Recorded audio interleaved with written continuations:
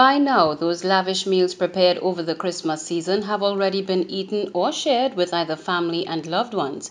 Pastels, ham, and other baked treats have been consumed and most certainly enjoyed, and resolutions to eat healthier foods in the new year have now been made, and work towards doing so hopefully has begun.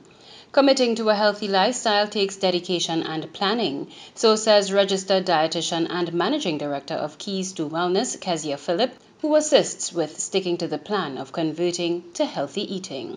So Christmas season is over and a lot of people would have made up resolutions to be healthy and to be more well for 2022. So some important tips to note would be first is to have a variety of food. A lot of diets calls for restriction, eliminating food groups, so no carbohydrates or no staples. Now we here follow the Peruvian 6 food groups. According to Ms. Phillips, variety is important when it comes to meal planning.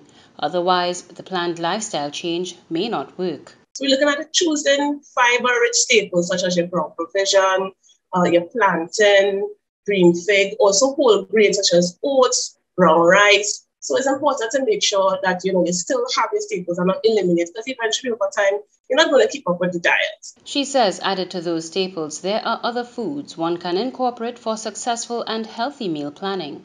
Among those, peas, beans and legumes, which are known to be rich in fiber. You want to make sure you have your different type of meat, you have your different type of fish, as well as poultry such as chicken, eggs, also cheese, yogurt, any food from animals. So you're gonna just have variety. So you're not just sticking to one thing alone. Another suggestion for sticking to a healthy meal plan is to ensure there is balance on one's plate.